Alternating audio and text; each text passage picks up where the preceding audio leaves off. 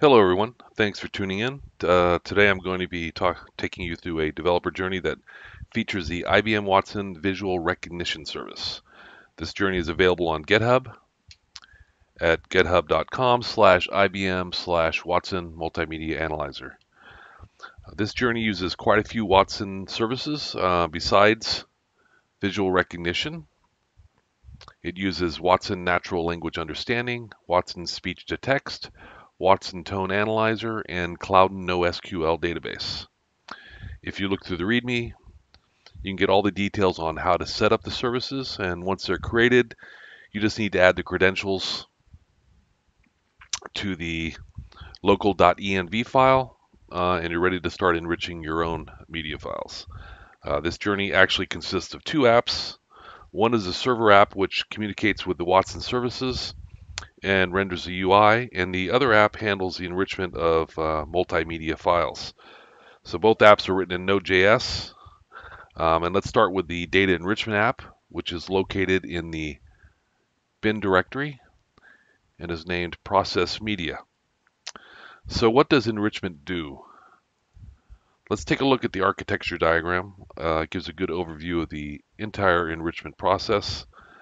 Step 1, an MP4 video file is passed into the Process Media app. Step 2, the Watson Speech Text service converts all of the video speech into text.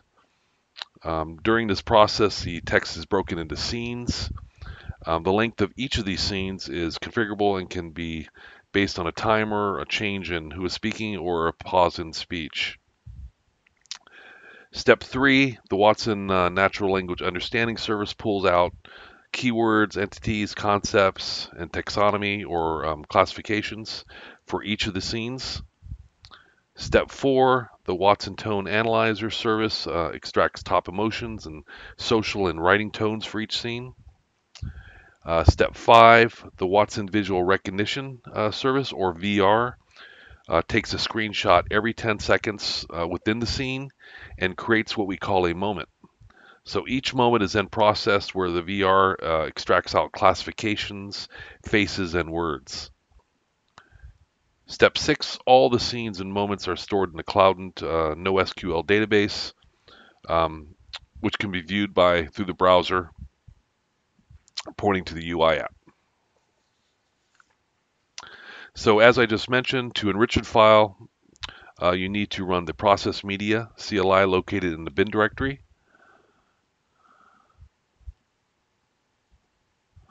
For example, here's the command I used to enrich the sample MP4 video entitled Grid Breakers.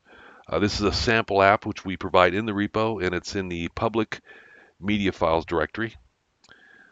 The command uses -s, which means use speech to text, -v means use visual recognition, and -f just means use this file to enrich, or enrich this file.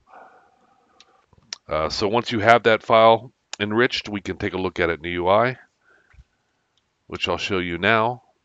But you can see I'm running locally. So this is a UI. On the left side is all the loaded media files. In this case, it's just the one file we just enriched. If you select it, the video is loaded and starts playing.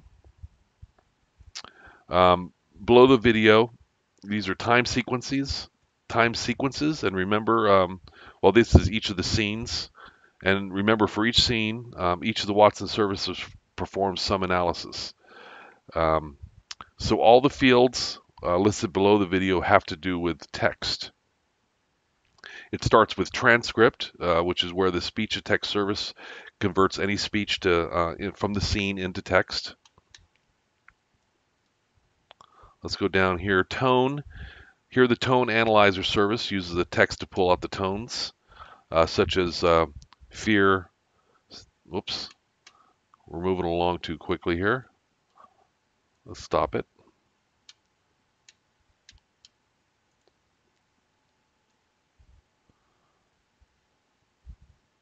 So the tone here is joy, anger, sadness, etc. Natural language understanding service provides the rest of the data, pulls out categories. These are all sorted by relevance.